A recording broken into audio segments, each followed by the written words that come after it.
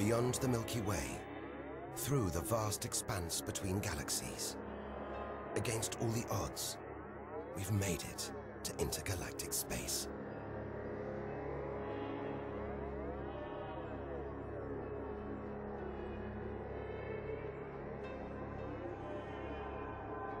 Out here, there's no horizon in sight. Even the closest galaxies are millions of light years away. The remains of galaxies ripped apart by the Milky Way's huge gravitational pull. Scattered through, nothing.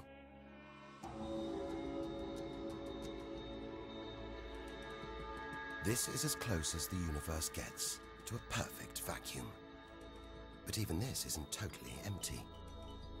There are thin wisps of gas, fine traces of dust, and something else. Dark matter. So mysterious we can't see it, feel it, taste it, touch it, or even measure it.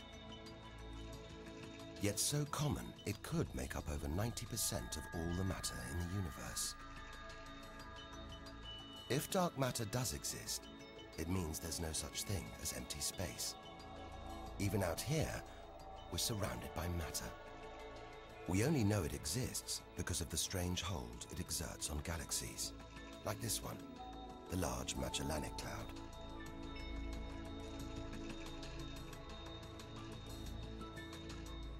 More than 6 billion years in today's fastest spacecraft, 160,000 light years from the Milky Way, at the edge of its gravitational reach. This galaxy should spin off into space, but something is holding it here.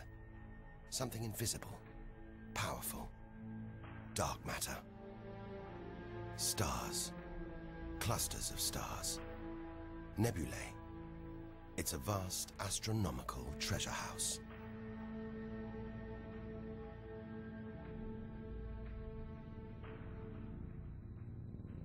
But look at this. It's like a string of gleaming pearls. It's a fireball, expanding out from what must have been a massive explosion, a supernova. So bright that when light from the explosion reached the Earth in 1987, it was visible with the naked eye. And so violent, it triggered a string of nuclear reactions, forcing atoms together, creating new elements. Gold, silver, platinum, blasting them out into space.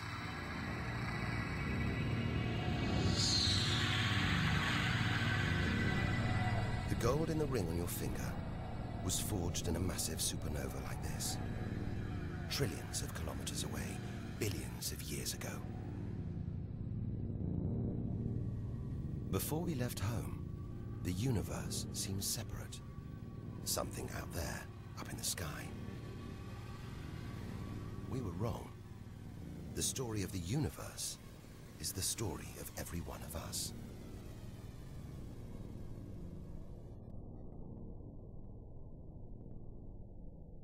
It's comforting to remember as we venture through this abyss.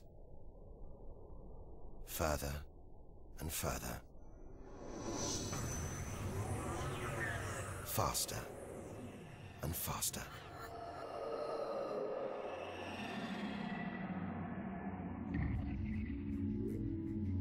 The Andromeda Galaxy, 2.5 million light years away.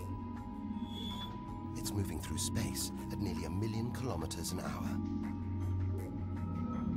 Everything in space is moving apart like shrapnel from an explosion. We're seeing this galaxy as it was when our ape-like ancestors first walked across the African plains.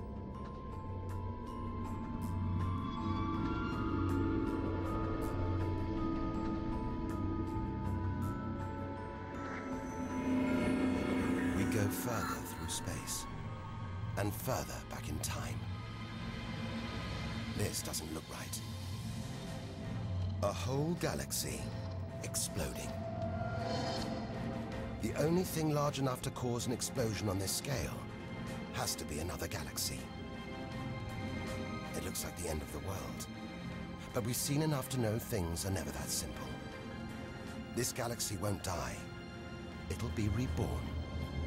A new shape, perhaps even new stars. As dust and gas collide, creating friction, shockwaves, triggering the birth of stars.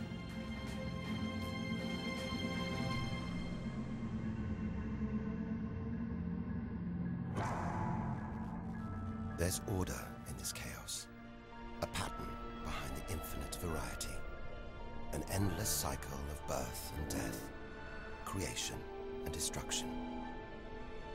It's a pattern woven through the vast fabric of space that binds each of these galaxies. There are billions of galaxies in the universe, each with billions, even trillions of stars. Possibly more stars than there are grains of sand on all the beaches on Earth. And all of these are just the stars that exist now. What about the stars that have been and gone? All the stars being born, yet to be born. We're finally beginning to see the big picture, and it's grander than we ever imagined. This galaxy, the huge pinwheel galaxy, is so far from Earth that if we send a message home now, it'll take 27 million years to get there. Who knows whether our species, our planet, will still be around to receive it? Most likely not.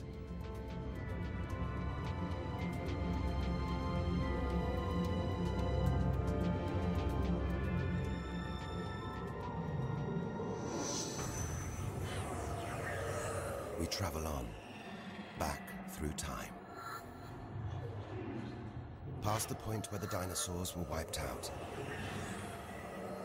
Past the moment where the first creatures clambered onto land.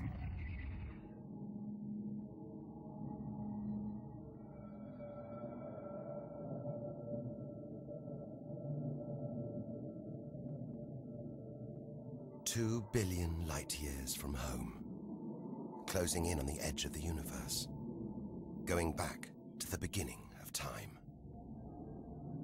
This isn't a galaxy. It's brighter than hundreds of galaxies put together. A blinding beam of energy bursting out for trillions of kilometers. Something this big, this bright, must be incredibly powerful. Experience tells us, out here, power equals danger. It looks like a quasar, the deadliest thing in the universe. If it is, then our journey could be over, just as the end is almost in sight.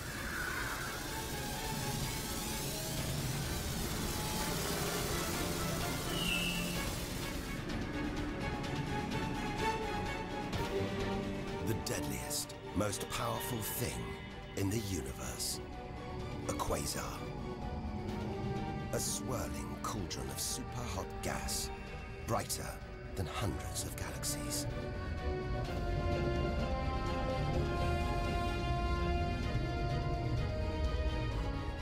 The source of this awesome power lies deep inside the heart of the beast.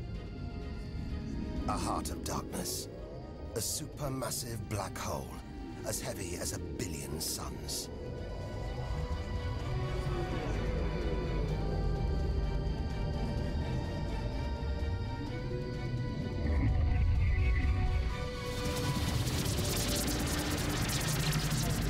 It's ripping apart whole stars, sucking their gases into the quasar, devouring them, until they're nothing, lost forever from the visible universe.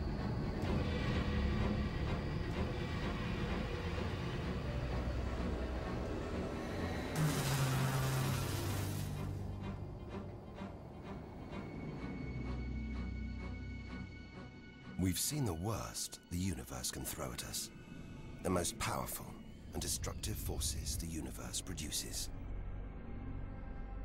Now it's on to the very edge of the universe. It's almost within reach.